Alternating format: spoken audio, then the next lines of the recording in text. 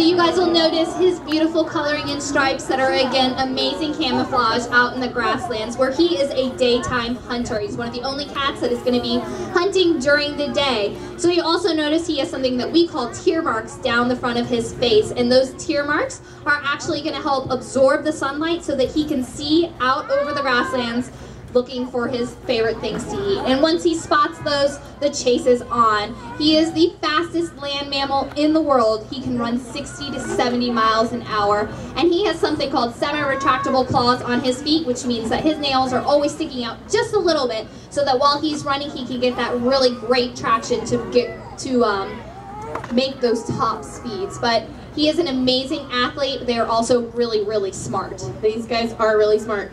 And sometimes it's a little hard to catch a wild gazelle or impala because they're running around free. So these guys have figured out that if they hop a fence, they can eat as many livestock as they want. Sheep, cattle, goats, they can have pretty much a smorgasbord.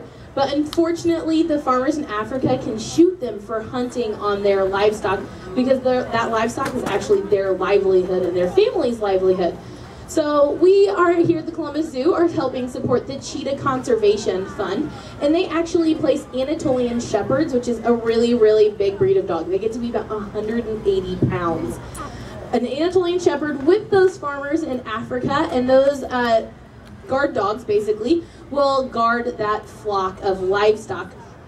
So when that cheetah or maybe a lion or some other large type of predator comes near, that dog is going to bark really, really loud and scare that other animal away. And cheetahs are naturally skittish, so as soon as they hear that bark, they are going to get out of there and go, I'm going to go hunt something else that's not going to bark at me. It's a pretty...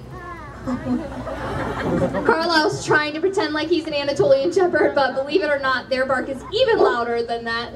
Thank you, Carlisle. I think he's telling us that he would like us to talk about him, so thank you, Ed.